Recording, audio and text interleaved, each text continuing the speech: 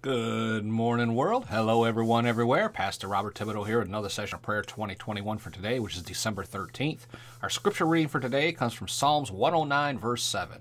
When he is tried, let him be found guilty. May his own prayers condemn him. Let's go to the Lord with a word of prayer. Father, in the name of Jesus, we thank you for the opportunity to pray to the Most High God this day.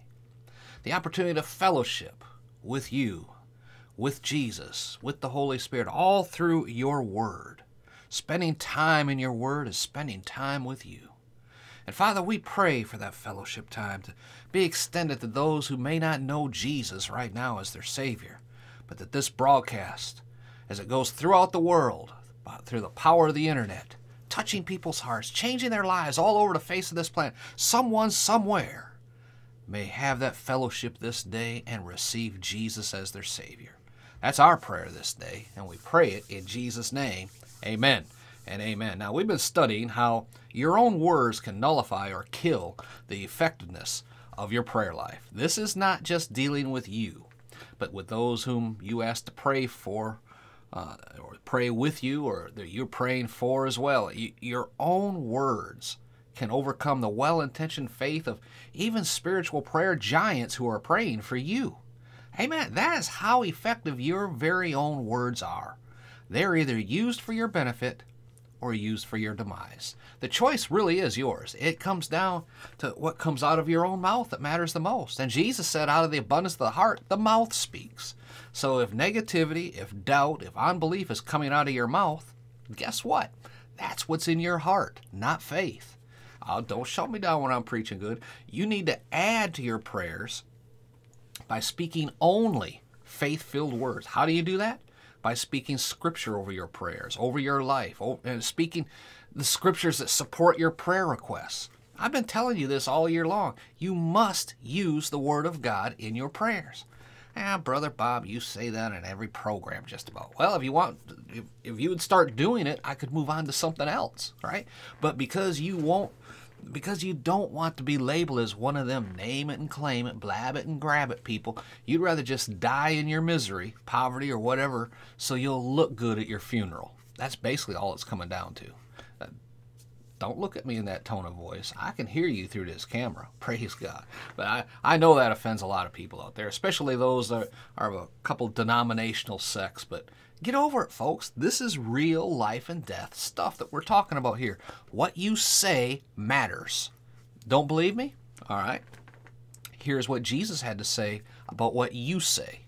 Mark 11, 22, 23, and 24. Have faith in God. Jesus answered, Truly, Jesus say this, truly, I tell you, if anyone says to this mountain, go throw yourself into the sea, and does not doubt in their hearts, but believes that what they say will happen, it'll be done for them. Therefore, I tell you, whatever you ask for in prayer, believe you have received it, and it will be yours. Notice it doesn't say, Jesus did not say, whatever you ask for in prayer, when you receive it, then you can believe it and thank me for it, because it's yours. No, it says, whatever you ask for in prayer, believe you have received it. That's already happened. You have already received it.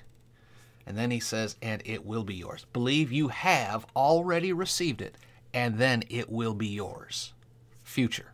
But you believe you have received it now, and then future, it will be yours. Well, of course, Brother Bob. Why? Let me ask you this. If Jesus was sitting here in the same room with you right now, and he said this is what you need to do to get your prayers answered, guaranteed, you need to pray standing up, and that shows him you're serious and he'll do it. Would you do it? Would you pray from that moment forward every one of your prayers while standing up? If Jesus sat here personally and said that to you, yeah, sure, of course, Brother Bob. Why? Because why would you do that?